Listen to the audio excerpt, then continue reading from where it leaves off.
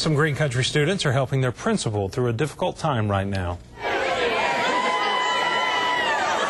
They're cheering on Morris Middle School principal Greg Large, who's battling cancer. He was diagnosed a year and a half ago and went through surgery and chemotherapy.